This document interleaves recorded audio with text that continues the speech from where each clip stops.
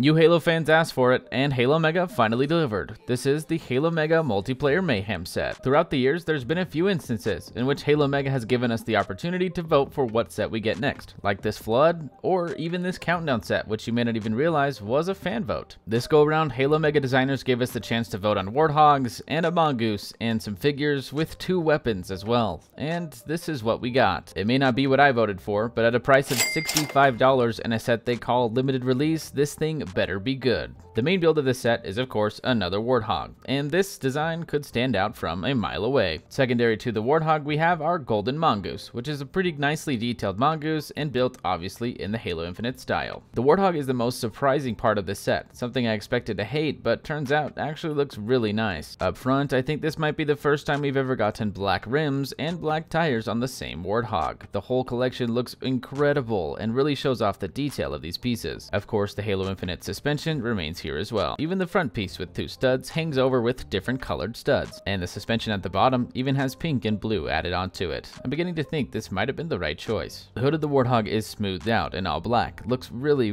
good with the pieces that they use. The windscreen also has pink at the base of it and kind of a pink hue throughout the entire glass. I don't know if that's just the pink at the base or if the entire glass is somewhat pinkish. Either way, it surprisingly looks really good, and I'm surprised that they were able to get that level of detail in there. Under the glass, just like the other hogs from Halo Infinite, we also have engine detail. Funny enough, the seats here are the first cat ears we get to see, and they're printed on black pieces. As is usual for the Halo Infinite Warthog, we have a nice steering wheel for the driver and a gear shifter in the middle. On both sides of the cabin, we have nice steps that perfectly allow your minifigures to walk up into their seats, and they even have printing of the UNSC logo. Oh yeah. Of course, you can also fit figures in here too very easily. They just slot right in there, and there's plenty of space for the legs to move around in, so it shouldn't be really too hard to fit them in. And you can pose them in different ways too, like have them hanging up at the top. The back of the Warthog gives us a little bit more pink coloring, as well as UNSC in the letters at the very bottom. Behind those, we get the brightest pink colored gas canisters I have ever seen. Even Barbie would be proud of those. The Warthog suspension is also the same in the back. It's bouncy enough, but I worry those rubber bands will stress over time. The turret on this one is pretty plain and simple. You just have a whole black turret with a little bit of color mixed in there. Of course, it can also fit a minifigure. You just grab on those handholds there, and it's pretty simple, just as usual. And as it should be, the entire turret spins around in 360 degrees. Look, there's even hidden pink in the back.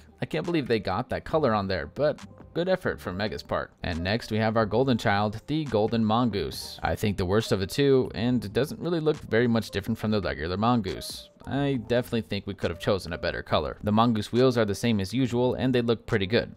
We chose the wrong color to get something different. The mongoose fits any of the figures just fine, and the seat is plenty big. The only downside here to this mongoose is that it has that Halo Infinite turning system, which just doesn't work super well and can often lean to one direction or the other without even trying to. Despite its flaws, one fun detail is the UNSC lettering up at the front of the mongoose that is connected with 2 different pieces. But other than that, this mongoose is very simple. I really don't think it required a lot of effort from Mega to make this thing, and I really wish you guys would have chosen a different color. So while the mongoose is pretty simple, you can bring your entire family to ride. Just not on split screen. So out of the 2 builds here, we may not have new designs, but that warthog is pure gold. But as always, the best part of any Halo Mega set is the minifigures, and these figures definitely don't disappoint. Well, unless you're not a fan of cat ears, couldn't spend $20 in Halo Infinite to get one of these armor coatings, or you don't like it when Halo Mega figures' hands break due to holding weapons. We'll talk about that in a moment. However, despite my issues with these figures, Mega did a really good job at making sure these not only have great painted detail, but have awesome weapons. Each of them are unique, and each one is probably going to be exclusive to this set. Thankfully, Mega chose armors that I think a good majority of people enjoy, and they gave us some good customization options. Starting on Gold Team, we can see our first look at the ODST helmet for Halo Infinite. As far as I know, they haven't made this helmet for any other Halo Infinite set, so it should be exclusive to this one. The rest of the armor looks really good, with painted golden detail throughout, and even paint on the hands, which is the second time in a set that we've gotten that. Even the knee pads have paint. You could give the weapons to any of these figures, but this one specifically I gave this battle rifle that's in gold. It looks really good, and I think they did a great job with the paint detail, but the back of the Spartan doesn't really have anything on it, and that's a trend with this entire line of Spartans we have here. The backs are just completely barren, which isn't bad, but is like they almost didn't finish it. Our next figure is Halo Infinite CQB, and you'll notice here that really the only difference is the chest plate. The hands, the arms, they're all the exact same paint and everything else. The back also, again here, is still missing any sort of color. The Spartan technically has the female torso that's made here, so there are a mix of both throughout this, which is a good thing and a bad thing. But the AR here looks really good, and I think they did another good job with this paint detail. But hold on, you said something controversial. Why is female and male torsos bad? Well, it's not bad in Halo Infinite. It's good that we get representation of everything, but with Halo Mega, it's a bit of a different story. Unfortunately, the chest pieces are different for each body type, meaning if you have a male Spartan with a male chest piece, it won't fit on the female quite right, and the female one won't fit on a male at all. This makes customization for this set void, because some of the chest plates just won't be able to be switched on other Spartans. It might make sense in a campaign scenario, but with multiplayer, you want as much customization as possible, because some players might have certain chest pieces and some don't. So if you don't make them all the same type of chest plate, whether it's female or male, then you lose out on being able to interchange every single chest piece you have. This would have been a minor issue if one of Mega's strongest selling points wasn't customization, but it just is. I will say though, the weapons that come with all these figures are absolutely fantastic, and this one is by far one of my favorite. This banker design with this paint job is really good. And our final figure for Gold Team is the Gungnir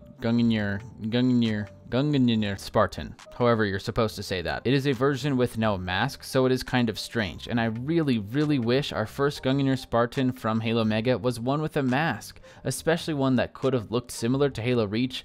I don't know why they decided to go the unmasked version, but it was not the right move. Again, the arms are the same and the weapons look really good. The sidekick here is painted well. Despite it being a gun that I hate due to the removal of the Magnum, I think it looks great in Halo Mega form and good with this paint job. Each team also comes with a Heatwave and Cindershot, both slightly colored differently but ultimately the same, and they look great. These new molds for these weapons I think are really good, and it's about time we get these weapons from Halo Infinite. And each team comes with an extra helmet.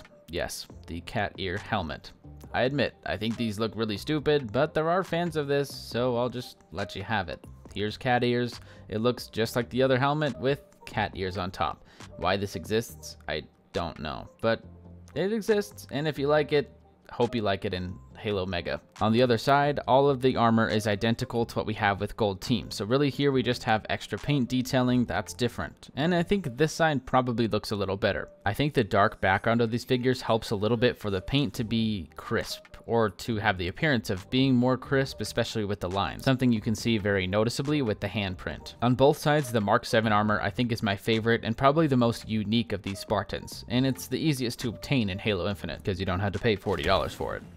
Favorite part about this figure is the robot leg, which is something I haven't gotten from any of the Halo Infinite sets yet, and it's super great to finally have in my collection. I do like the battle rifle too, but unfortunately mine has a slight smudge on it, and I can't get that replaced since this is a limited set.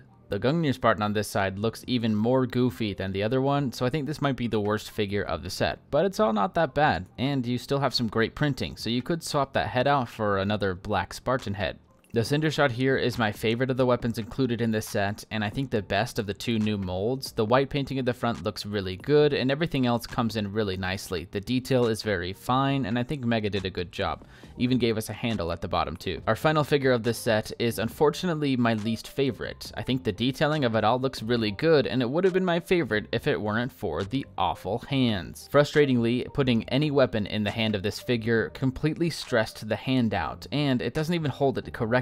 So now my hand has this white streak right in the middle that over time, if used, would completely break. This is a disappointing flaw that I've seen in many Mega figures, but the fact that this is a limited release makes it even worse because I doubt Mega is going to supply replacements for these things. It's so unfortunate, especially when I've had figures in this exact same set do great with weapons, like this one here. On top of that, I also have issues with the hand on the other side that literally won't spin no matter how much force I put on it. It will not move, so the wrist is stuck in place and the arm won't stay in the socket. Even on this figure, which has a relatively stiff hand, it still spins. I don't understand why Mega didn't do better quality control with a set that's limited release and voted on by fans. It's so infuriating that this hand will not turn, and as hard as I try, I am at the risk of breaking the entire figure with the shoulder joint not working. I don't want to hear that you can fix this with heat or anything else. it should have come in the package ready to go. This set has a premium price at $65, and it should have come with premium figures. It is very disappointing. But don't worry, Mega fans, it's all okay. They made cat ears. I actually think the cat ears on this one look better. If you like this is probably the Spartan you want. Being a fan of Halo Mega is not always easy, and I don't enjoy being negative, but I can't overlook some of those huge flaws that have hurt the figures in this set. However, I think this set is actually really good, and I definitely would recommend buying it before it's too late. At its price, I expected more from the set, but the reality is, I kind of thought the set would suck, and it's a lot better than I thought. While there might be issues with some of the figures, most of the figures are really good, and the accessories that come in this thing are extraordinary. I don't think any of us know what Mega's true plans are for the remainder of this set and its lifespan, but for now it's still available on Mattel Creations, so maybe if you got a bad one, they would replace it. I don't know, but that's something that will remain to be seen as the lifespan of this set continues. While we wait for all that to unfold, watch my reviews of Halo Mega on the left side of your screen and my latest review of a Warthog on the right. Thanks so much for watching, I hope you enjoyed, subscribe, and stay tuned for more. Peace.